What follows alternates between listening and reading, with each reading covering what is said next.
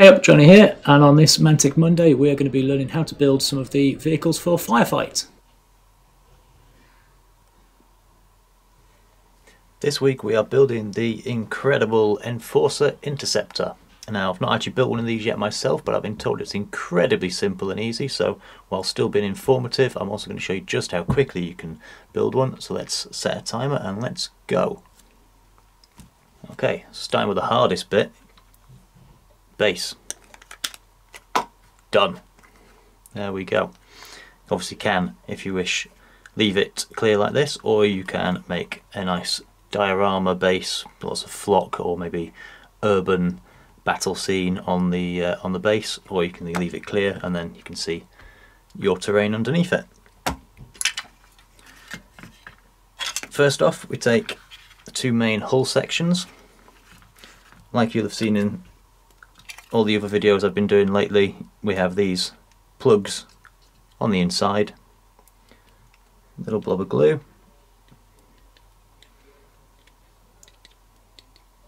and then I'd like to just put a little bit round some of the edges, not going too mad, but just enough to just help it seal. Line those two up.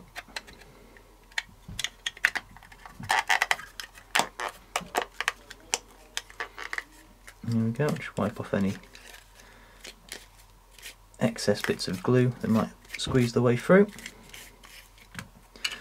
And then I have these two pieces here, this piece, and these form the troop carrying section of the ship.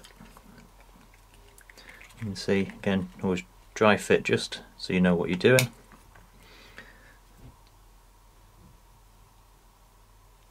Glue along there, goes in there like that. Same again on the other side. Bit too much on there, let's move that over there a little bit. Hold that in place for a moment. There we go. And then this rear door section, while this is still wet, just prise that open a little bit, and then that, oops, he says, prise that open a little bit so that slots in there like that. And then you can, of course, if you wish, glue it in place.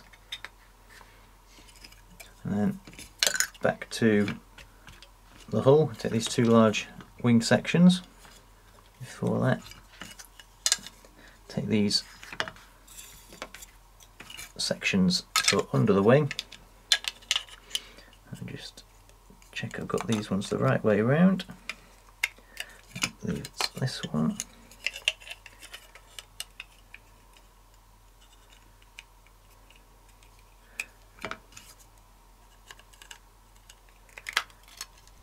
There we go, they just clip there like that. Again, blob of glue,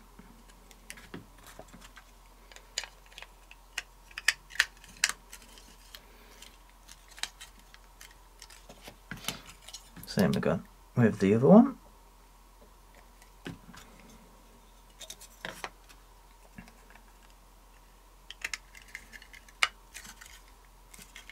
And then once they're in place like that, this little notch here fits in this slot here, and then this triangle section fits in this recess here, like that.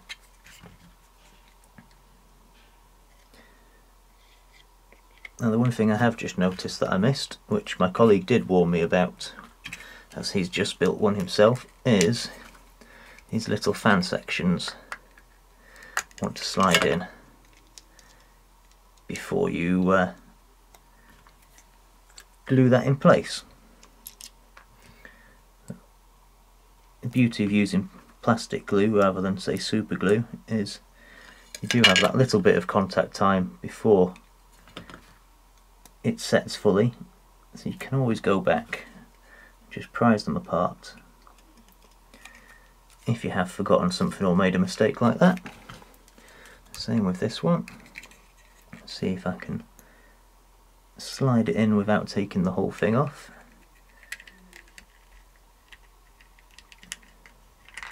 There we go.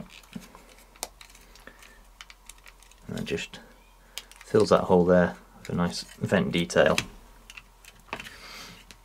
So as I was saying, triangle and the notch in there like that.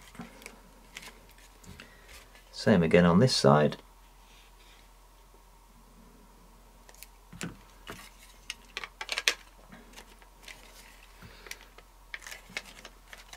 There we go. And then once you've done that, what that then allows is these notches here line up with these here, and then that just sits in there like that. Now of course you notice they've got these slots here for which are for the base to clip in. That is of course if you're wanting to do the accuser bomber, which doesn't have the transport section on the bottom.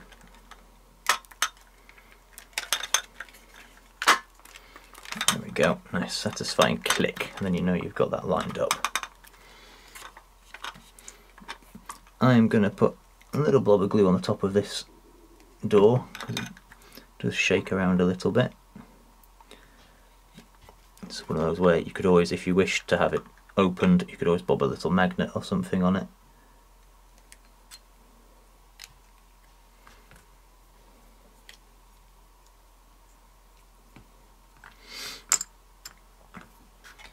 And I'm going to do these back wing sections, which is these pieces here. Before we put those on, you've got these extra bits to go over. It's the wider bit goes on first, so that sits flush on the other side like that. You see the same again with that one.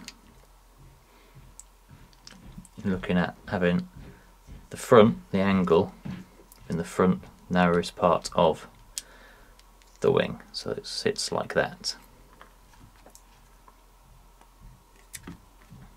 Small blob of glue, won't need a lot. Wipe off the excess. Same again, this one. Through there like that. And then they just sit in these lugs like this. Just hold that in place for a moment.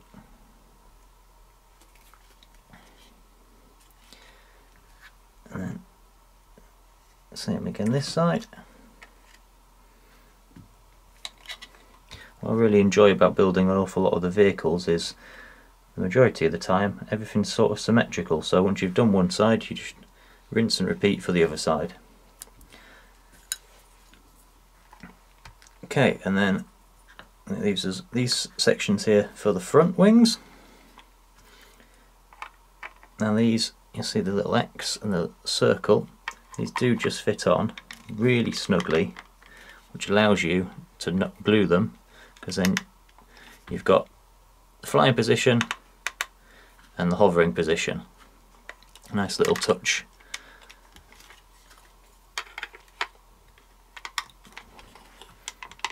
Squeeze that on there like that. I'm just going to flip it over. So then we have a multitude of different weapon options for the flyer. I'm going to choose to put the burst cannons on. What I would recommend is some small magnets just on the ends of them so that they stay nice and solid. You can of course always, if you don't have magnets to hand, pop a little bit of blue tack on or something. I'm going to glue these ones in place just for now.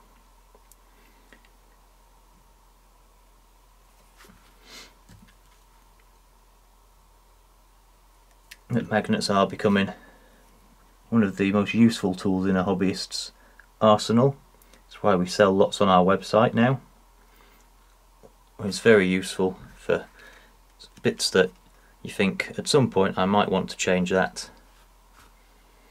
And then we have this little foot section which just sits on the front here with the arched sort of toes, as you were if you imagine it, that's a foot to the front. Just line that up nicely.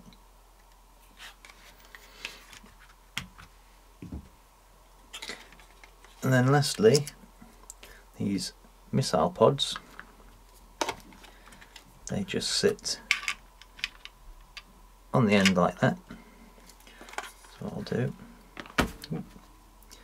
some little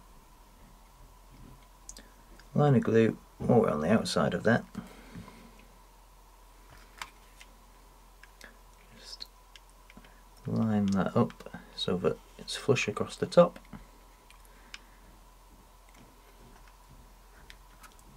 And then the same on the other side, making sure that when you line it up it looks symmetrical to the other one. So it's probably best to get looking over the top of it like that, and then you can line it up across there, and then, as I say, flush across the bottom.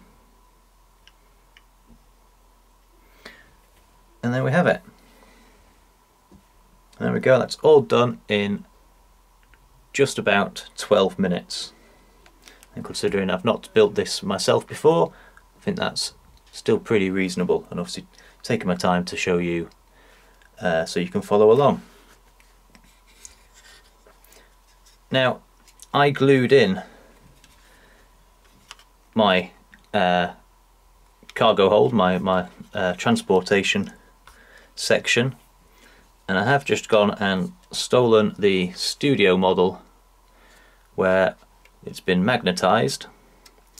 If I just take those out for a second, I can show you that you can actually get away with just using the friction of those plugs to clip it in place, and then when you've got it that way round, obviously the weight of the top as well is going to prevent it from coming off. But that does mean then that you can just take it off and replace it with the bombs underneath. And as I was saying with the weapons on the side earlier, these ones have been magnetized, so they just clip on like so.